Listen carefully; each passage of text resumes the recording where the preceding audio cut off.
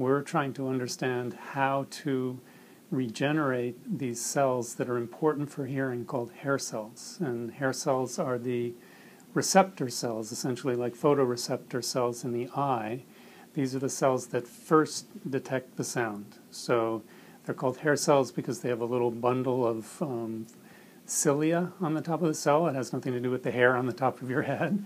But these hair cells are well inside your ear. They're deep, actually deep in the skull, in a structure called the inner ear.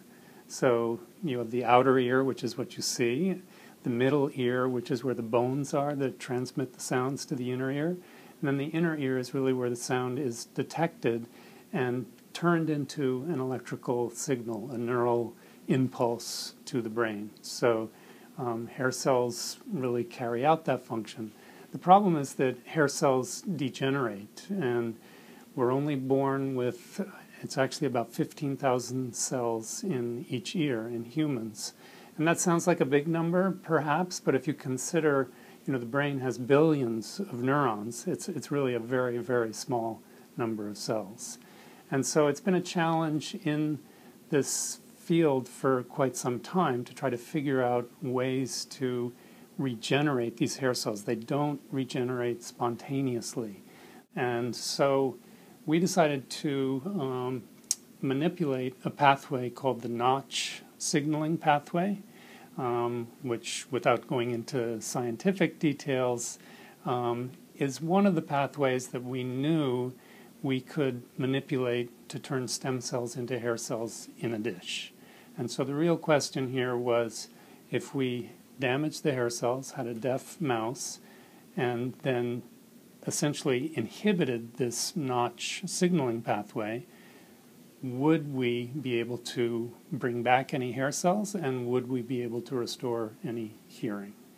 And to our delight, we did in fact accomplish that. We actually used a drug called a gamma secretase inhibitor, which had been developed for Alzheimer's disease.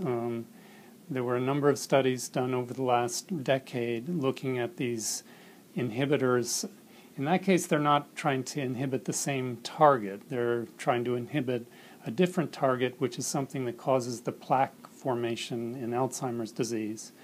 But the drug that they were using, actually it's an interesting story because the drug had side effects which were caused by its inhibition of this Notch pathway. And so we said, oh, okay, if these side effects in an Alzheimer's patient are exactly what we're looking for treating deafness. And so we decided to try that idea out in these mice, and we found both things we were looking for. We found new hair cells, and we found an improvement in hearing in the animals.